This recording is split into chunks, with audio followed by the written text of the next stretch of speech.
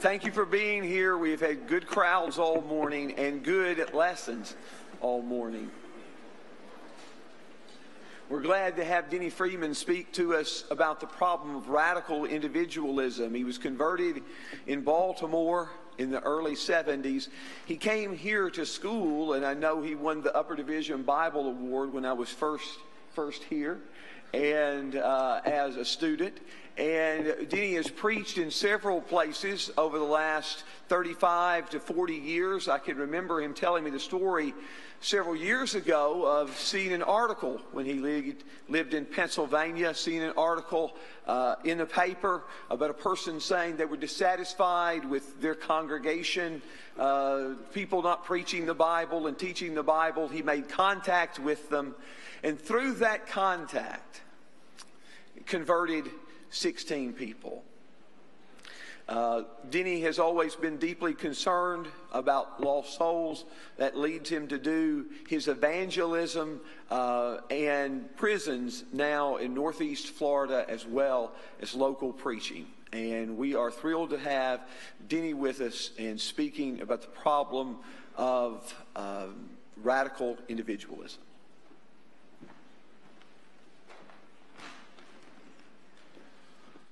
Well, I didn't expect that. It's nice to have Tommy introduce me like that.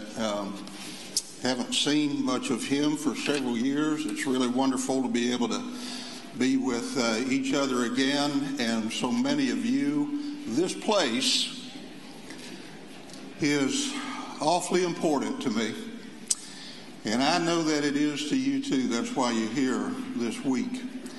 It's just amazing when you stop and think about all the lives that have been touched throughout all the many years, all the good that has been done here at Florida College. I appreciate so much the devotion and dedication on the part of so many men and women who work here, some of whom have been here for a long time. I appreciated Tack's list of teachers at whose feet he was able to sit when he was here at Florida College years ago, and I would add Phil Roberts to that list.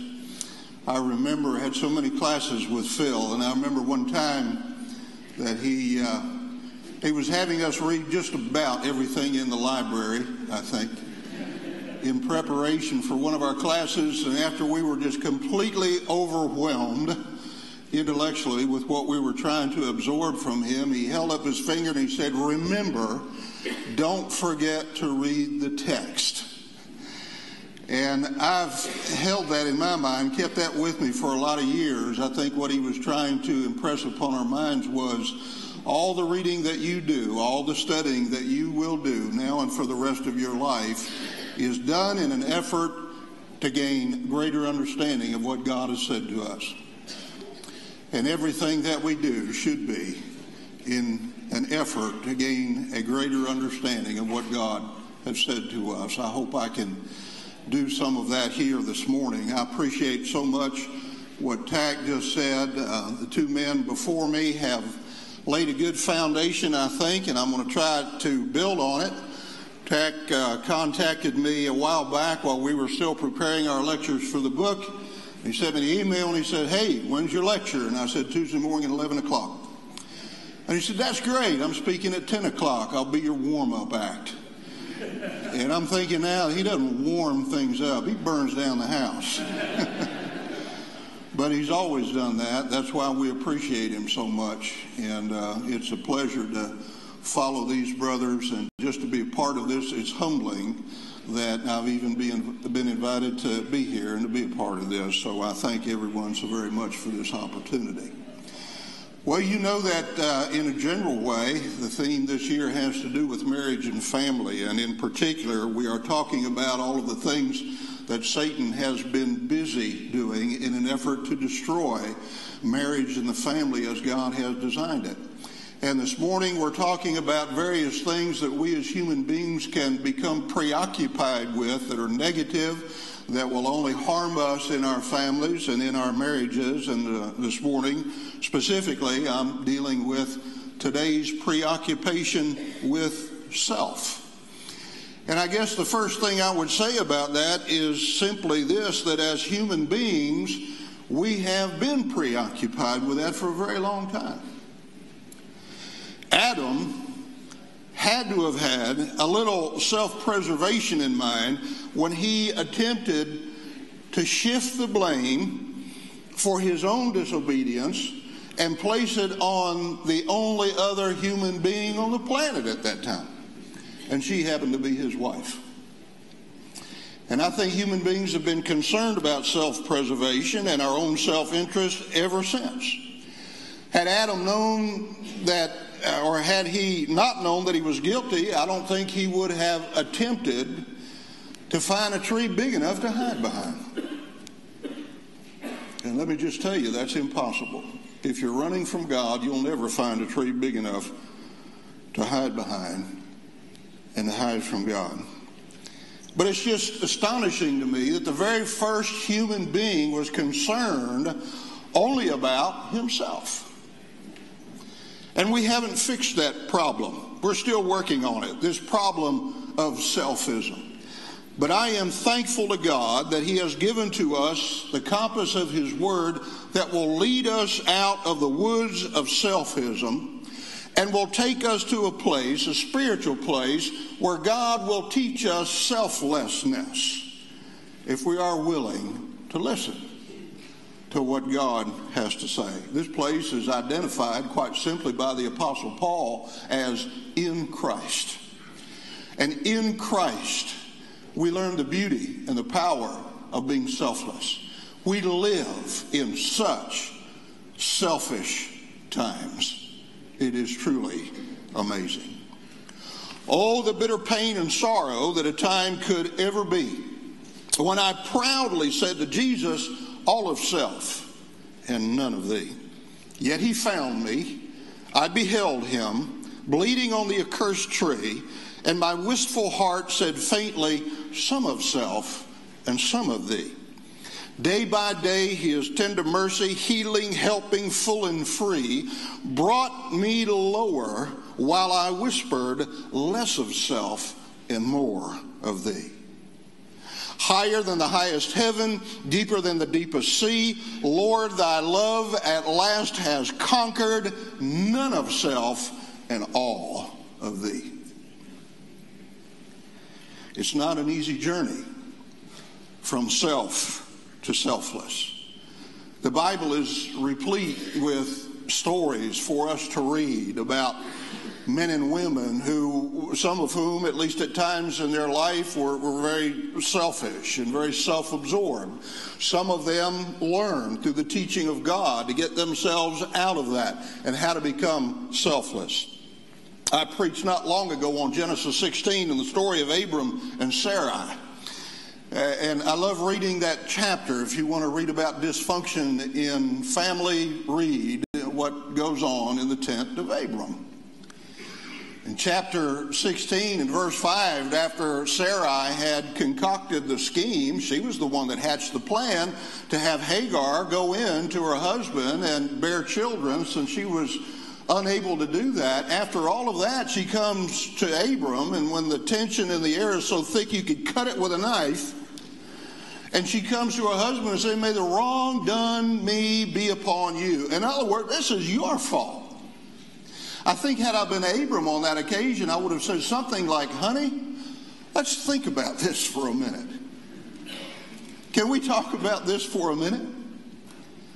May the wrong done me be upon you. Hagar had hated her at that point, and I think the thing was working its way to the point where Sarai was going to hate Hagar. And so then in the very next verse, Abraham says, or Abram at that time, he says to his wife, she's still under your authority. Do what is right in your own eyes. In other words, okay, dear, whatever you think. And God has those things, not just for the purpose of filling in Israelite history for us, but primarily for the purpose so that we can look into their lives and we can learn. There was a lot of selfishness in that family, and in the children to come from them, and the children that came from them. And we learn that the way of selfishness is a hard way. The picture that is painted for us in words in the Old Testament about Judah and Tamar, what a story. Isaac, very smart man, sometimes too smart for his own good. Laban, talk about a man who had his own best interest at heart.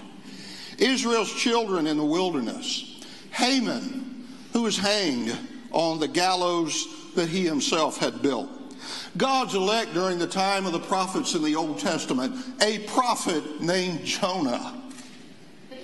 And on the list goes of people who were, again, at least at times during the course of their lives, more concerned about self than they were about others, and more concerned about self than they were about God. And then we read about people like Joseph and Ruth and Joshua and Elisha and Samuel, Peter, James, and John, who I consider to be three individuals who, through the teaching of the Lord, found their way from selfism to selflessness. I don't mind telling you, the one person who has gotten in my way and has hindered me in my spiritual walk more than anybody else in my life is me. We say sometimes, so-and-so is his own worst enemy. Oh, isn't that true? And oh, how it affects our marriages and our families. If this were not true of all of us, I suppose that the Apostle Paul would not have had to write what he did in Philippians chapter 2. You know the passage, but I want to read Philippians chapter 2, verses 2 through 5. Paul says, "Make my joy complete by being of the same mind, maintaining the same love, united in spirit, intent on one purpose." Now listen to verse 3. "Do nothing from selfishness or empty conceit, but with humility of mind, let each of you regard one another as more important than himself." You tell me if that's not one of the most difficult things we can pursue in life. Why is that? Because we have our own interests at heart. It is a part of human nature, and it goes all the way back to the garden. Verse 4, "Do not merely look out for your own personal interests, but also for the interests of others. Have this attitude in yourselves, which was also in Christ Jesus, who, although he existed in the form of God, did not regard equality with God a thing to be grasped," which I think means selfishly held on to. So he let go, and he came here, and he lived among us. And he gave us the ideal and the perfect example of how life can be lived for others, in that everything he said and did was for others. How contrary that is to the world in which we live today. Self-love and selflessness are mutually exclusive. In the Bible, they are polar opposites. But I tell you, brethren, the difference between the two is rather blurry and somewhat confusing in our social media today. Go home and get on your computer and plug into your browser self-love, and you'll just be amazed at what comes up. A lot of religious people go online and they write about self-love, and by the time they're finished, there really is no difference whatsoever between the love of yourself and the love of other people. In fact, a lot of people are going to say, and some of them even quote scripture, are going to say that you can't love anyone else until you can love yourself. There may be a kernel of truth in that, but you'll find that what most people are saying and the conclusions that most people in our world today are drawing from that have nothing to do with what God is saying to us in Scripture. The Bible is very clear on the distinction between self-love and selflessness. In an effort to to get at that distinction and do so with clarity, I want to make an analogy. The expression rich man in the Bible does not describe merely somebody who is wealthy in material goods. Rich man in the Bible is an expression that describes somebody who is in love with his riches. Read what Jesus had to say about the rich man. What James says about the rich man in the book of James. What the Proverbs say and other Old Testament passages say about the rich man. And so in the same way, self-love, the very concept of self-love in the Bible is not merely an appreciation of the fact that we are beings created in the likeness of God. God don't make no junk, which is true. But it's more than that. The Apostle Paul identifies it in 2 Timothy chapter 3 and verse 2, where he says, "For men will be lovers of self." That's not a good thing. It's not just an appreciation of how God created me and my makeup as a human being. It's couched in a context of horrible sins. Men will be lovers of self, lovers of money, boastful, arrogant, revilers. You go down through the list and you, I think, will have to come to the conclusion that if we were not first and foremost lovers of self, none of those other things would even follow. Selfism. Radical individualism. You read the lecture in the book. I hope that you will. There's a lot of things that I've tried to written that explain that from a philosophical standpoint and the history behind it. I want to be practical in what I have to say to you today, as practical as I can. But this is what it's about. It is a matter of human pride. C.S. Lewis said, "Pride is the complete anti-God state of mind."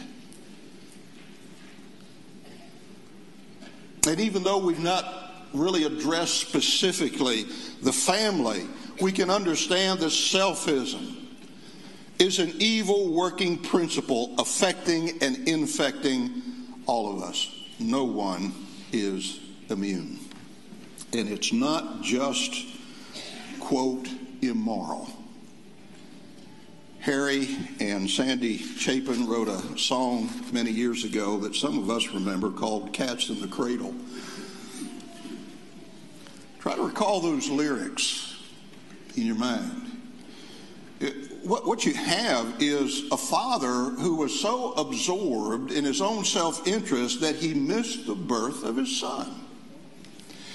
He wasn't there when his son was taking his first steps, because he had things to do and bills to pay and planes to catch. And he missed that. He buys a toy for his son. When his son is 10 years old, he buys him a ball. And so naturally, his boy says, "Dad, can you play with me?" "No, I can't." He's too busy. And then one day, his son comes home from college, and the lyric is, "So much like a man, I just had to say, son, I'm proud of you. Can you sit for a while?" He shook his head and he said with a smile, "What I'd really like, Dad, is to borrow the car keys. Can I have them, please?" I've long since retired and my son's moved away. I called him just the other day and I said, "I'd like to see you if you don't mind." He said, "I'd love to, Dad, if I could find the time. You see, my new job's a hassle, and the kids got the flu. It's sure nice talking to you, Dad. It's been sure nice talking to you." And as I hung up the phone, it occurred to me that he'd grown up like me. My boy is just like me.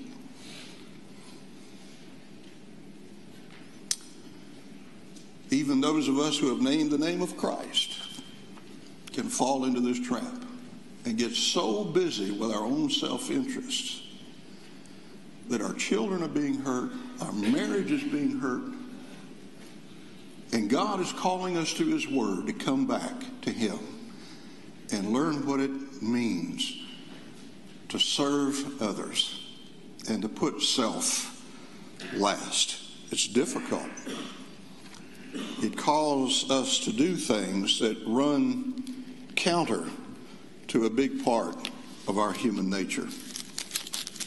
And sometimes it is very moral. In 1 Corinthians chapter 6 and verses 19 and 20, which are really the key verses here and the verses that were given to me as a way of summation of what I'm saying here this morning concerning individualism and selfism. 1 Corinthians 6 and verse 19, do you not know that your body is a temple of the Holy Spirit who is in you, whom you have from God, and that you are not your own? And then in verse 20, Paul says, for you have been bought with a price, therefore glorify God in your body. You are not your own. You have been bought and purchased by the blood of Jesus. And I think in these two verses, Paul is explaining to us that not only has our everlasting soul been bought by the blood of Jesus, but our body has as well. Because after all, that's the only way that we give animation to the soul that we have, at least for a while. And so Christ has purchased us. We belong to him. We are not our own. And it's interesting that what follows in 1 Corinthians in chapter 7 in the first 5 verses have to do with marriage. And Paul is explaining to husband and wife there are responsibilities that you have to each other. Be loving and tender with each other. Understand that the sexual relationship is a gift from God, and it is one of the most beautiful things that we can enjoy in this life when it is enjoyed within the confines of God's Word. Paul is teaching there. Paul is saying, be careful. If you don't listen to what God is saying about that, your eyes can wander, and you can wander and find yourself in a situation that is going to be devastating to your marriage. So what do we remember as the foundation of all of that? You are not your own. God has bought you with the precious blood of Jesus. Selfishness, selfism, individualism wreaks havoc in our families. I had a young man. I've been working in the prison system in Northeast Florida for the last 12 and a half years, though now I'm working, doing located work again as of the first of this year. But those of us who have worked there have met hundreds of men and worked with hundreds of men. And there's a young man that called me on the phone 3 or 4 weeks ago maybe. And he said, Denny, I need some advice. Can I come over and see you? And I said, sure you can. And he came over and he plunked himself down in the couch in our living room, and he looked right at me, and the first words out of his mouth were, well, Denny, I'll just tell you right now, it's a woman. And I said, Joe, not his real name, I knew it was a woman when you called me on the phone and asked for advice. Because 99 times out of 100, that's what's going to happen to a man who is still fairly fresh out of prison, and he's trying to find his way. He's just been converted to the Lord while in prison, and he's trying to find his way in Christ. And he told me, and I quote his exact words, he said, having sex with her made me so close to her that it's killing me now to break it off. And when he said that, I thought to myself, well, that's exactly what Paul is saying in chapter 6 of 1 Corinthians and verse 16. Do you not know that the one who joins himself to a harlot is one body with her? For he says the two will become one flesh. I don't believe that Paul is saying that as soon as you have sex with someone else, that it is a marriage has occurred. That requires commitment. I don't think Paul is teaching that at all here. But I think Paul is teaching what Joe was saying to me. Everything changed when we engaged in sex together. I'm so close to her now. This is killing me to break it off, but I know it's wrong. She's married. I know that I have no godly right to this woman. I know that, he said, I know that. But what he said to me was, I wanted to pleasure myself. And so we did. And she did. And now they're both suffering terribly because of it. I was so glad that he was seeking advice, though, and I think is working his way out of that. But how difficult things can be when we pleasure self and ignore what God has said to us. In previous generations, moral choices were made by informed reading and application of Scripture. But our pro-choice, me, I have my truth, you have yours generation is so biblically illiterate. Most people couldn't tell you what the Bible says about human relationships, let alone what Scripture says about the salvation of our soul. I really appreciated Jay Leno for some of the things he did when he was host of the Tonight Show several years ago. One of the things he would do was go out on the streets of New York City, and he would do what he called a man-on-the-street interview. And he asked several times, he asked questions concerning the Bible. Not about religion in general, but concerning Scripture. He said to a guy out on the streets of New York one night, he said, complete this phrase from Scripture, he that is without sin among you, and the guy said, let him have a good time.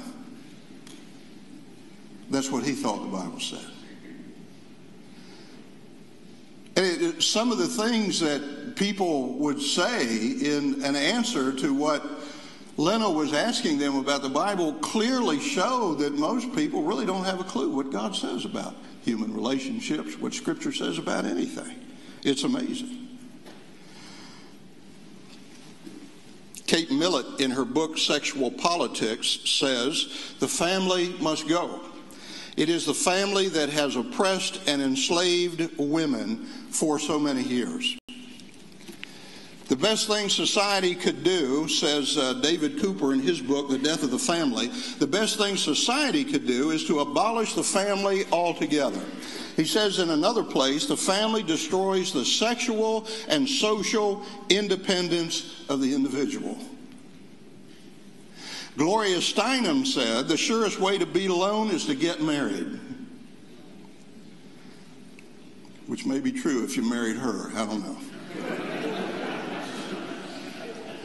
God says in Genesis 2:18, it is not good for a man to be alone. I will make him a help suitable for him. And I think when you do a little study on those Hebrew words, you're going to find out that God is saying, I am going to make the absolute perfect relationship here between a man and a woman.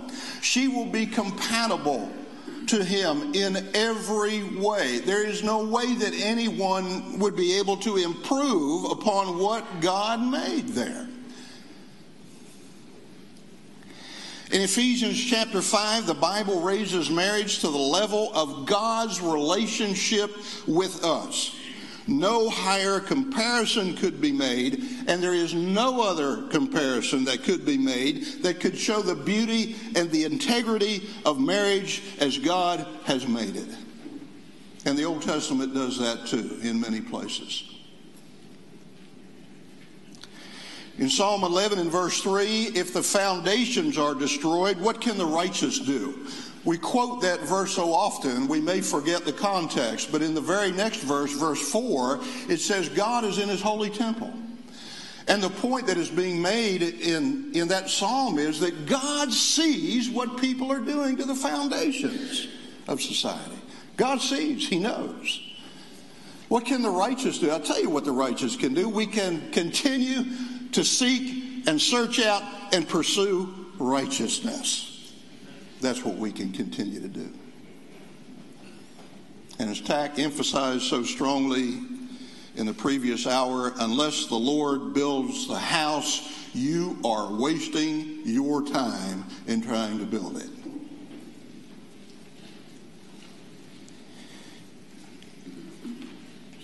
There's this growing obsession with radical individualism in our country. LaGard Smith sums it all up. Everything I'll say this morning could probably be summed up in a statement that he makes in his book, When Choice Becomes God. He said, if once we were a nation under God, we are rapidly becoming a nation under self. God loses out in a nation obsessed with individual rights. Individualism is strongly rooted in liberalism as a philosophy. Again, please read the lecture. I know that you'll read all the lectures in the book and you'll see some history on all of this, especially as it relates to our nation. But historically, the essence of liberalism was the toleration of different beliefs and different ideas. Not a bad thing. It's at the taproot of our nation. It was originally a means of combating the might makes right form of government leadership. Our American Declaration of Independence includes words to that effect. All men are created equal. We are endowed by our Creator with certain unalienable rights, and among these are life, liberty, and the pursuit of happiness. And that to ensure these rights, governments are instituted among men, deriving their powers from the consent of the governed. That was a good move. We would say, as Americans today, we see a shift in different directions today. But that was a shift in the right direction. But time, the passing of time, and this part of human nature that can be so selfish and so self-absorbed have a way of turning all of that on its head. And I think in the last few decades, you'll agree with me when I say that we have seen our constitutional privileges turned upside down and reinterpreted to mean that any individual has the right to live as they please without any outdated rules or restrictions that would be imposed by some other individual. Intolerance has evolved into this individualistic me philosophy. Smith says in another place, God loses out in a nation obsessed with individual rights. God appears to be more about responsibilities than rights, more about duties than privileges, not an exciting prospect when we are accustomed to gorging ourselves on a daily diet of unrestrained liberty come license.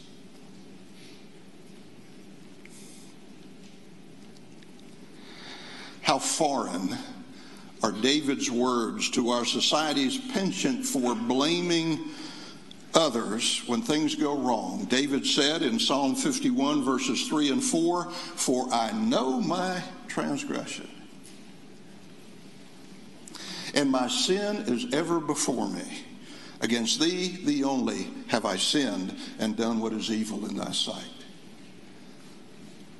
David is not ignoring the suffering that he had caused Bathsheba and her husband Uriah when he says that his sin was against God. He is acknowledging that the misuse of his personal privileges that were given to him by God, the accompanying power as king that was given to him by God, that the misuse of that resulted in a real sense of shame toward the one who made him. That's what David is saying. Wouldn't you love to hear that on TV, the daily news sometime? David knew that without the right relationship with his maker and provider, he could not be the kind of influence on others that he should be, and that he would be powerless to do so until he was honest with God. His hypocrisy was personal. David knew, I've got to deal with this. Wouldn't you love to hear that on CNN sometime later today? But we don't hear those kinds of things.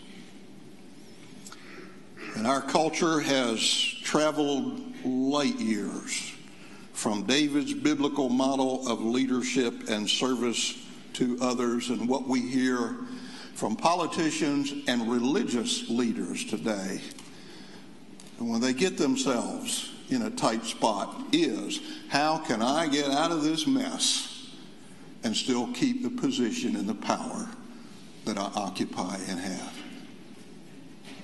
And it's killing us.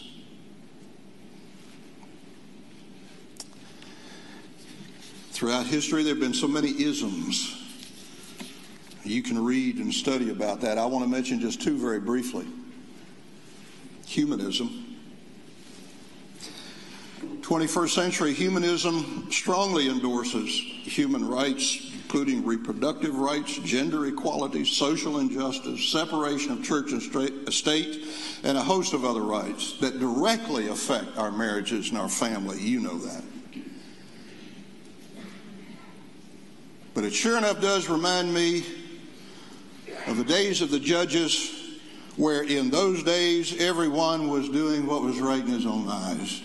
Judges 21, verse 25. And the other is hedonism. Hedonism, which argues that pleasure is the only intrinsic good and pain is the only intrinsic bad or evil. And accordingly, what we should do as human beings is always seek those things in life that lead us to a greater balance of pleasure over pain. Ayn Rand, in her book, Atlas Shrugged, nails it down as well as it can be nailed down by any of these people that believe in this. She emphatically argues that the purpose of morality, she said, and I quote, "The purpose of morality is to teach you not how to suffer and die, but how to enjoy yourself and live." Listen, God in His Word teaches us how to enjoy ourselves and live, and how to suffer and die with grace and integrity. God gives it all to us. We need to know how to suffer. And we need to know how to reach the end of the road and die, because that's a part of life. But in this me society we live in, you just want to be happy. Do what makes you happy. And it's unfortunate, because that kind of happiness is a God that will never, ever be satisfied. Remember, you are not your own, for you have been bought with a price. A lot of people have said we live in a throwaway society, and I agree with that. I think that we do. There was a lady who was standing on a second floor balcony, and she was looking out, and she slipped somehow and lost her footing, and she fell off the balcony, and she landed in the back of a slow-moving dump truck. And there she is in all this litter, trying in vain to get the attention of the driver, And there's a guy on the street corner that's watching all of this unfold. He's not an American. He's a visitor from a European country, and he's watching this, and he's muttering to himself. He says, what a prime example of American wastefulness. That woman looks like she has a good 10 years left in her.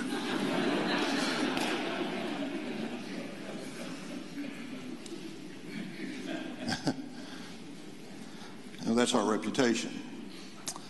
We had some sisters from Russia come and stay with us for a couple of weeks one time years ago, and when they left, I was embarrassed at how much we had and how wasteful we are with what we have, and they had so little. We live in a throwaway society. It wasn't that way when I was growing up too much. You had to clean it, repair it, and refurbish it, and keep it maybe for the rest of your life. Being raised by people that had lived through the Great Depression, but we live in a throwaway society today. Everything is disposable. And unfortunately, along with our penchant for throwing away things, we are cultivating the habit of throwing away moral anchors. And we even throw away people and relationships. A marriage can be thrown away because a husband is not as attentive as his wife feels that he should be. Another marriage is trashed because a wife is not as young and pretty as she once was, and on we go. And if you're unhappy with your marriage today, get a divorce and make a change. If your kids no longer bring you personal satisfaction, throw away your parental responsibilities, work longer hours, and go home and follow the workday with alcohol and or drugs. Find your happiness, because, man, it's all about you. It's sad, isn't it? But that's the philosophy and the doctrine that we are overwhelmed with in our world today. And I really think that the road to nationwide acceptance of homosexual unions in our world today is paved with throwaway heterosexual marriages. The argument for the same-sex marriage has shifted from gender to monogamy. And what I mean by that is that a same-sex monogamous relationship is now being viewed as more moral than all the rampant infidelity that characterizes so many heterosexual marriages. And I don't blame the gay community for making that argument. It's wrong. And two wrongs will never make a right. But look at what has happened in American society because of what has happened to marriage. And the heterosexual counter-revolution to the gay movement is articulated as a need to return to traditional marriage. And you got to appreciate the fact that there are some people in our country that want us to go back to one man and one woman. But listen, there are a lot of things in traditional marriage that do not honor God, and that certainly are not equal to what the Bible says about marriage. What we really need in our society is a restoration movement. We need to recover biblical marriage. J. Adams says marriage wasn't devised by man somewhere along the way in the course of human history as a convenient way of sorting out responsibilities for children, etc. Instead, God tells us that He Himself established, instituted, and ordained marriage at the beginning of human history. If marriage were of human origin, then human beings would have the right to decide when a marriage begins and how it should be regulated. But of course, marriage is not of human origin. Neither a private individual or the state has the right or the competence to decide who may be married or divorced and on what basis. Only God has that right. God help us to keep teaching this and enable, hopefully, more people in our society to realize that it's right, it's correct. Our Maker alone has that right. Been a lot of damage done to biblical marriage through denominational teaching and Roman Catholic theology and a lot of Protestant and Calvinistic theology. Things that we have to counter in our dealing with people in our society today. But the Bible says in Proverbs chapter 2, verses 16 and 17, that marriage is about companionship. Marriage is all about companionship. And the term that is used in the Hebrew conveys the idea of close, warm, intimate relationship with another person. An antonym of companion is stranger. And what God is really saying in Proverbs 2, if you look it up and spend a little time with it, is that this woman that he's describing there has left the companion of her youth, and now she is going out and she is seeking other people. And that word companion is just filled with the idea of selflessness. Everything about it has to do with selflessness. Individualism has no place in a marriage. It runs counter in every way to the marriage as God has designed it. A companion is one with whom you are intimately united in your thoughts, in your goals, in your plans, in your efforts, and also in our bodies.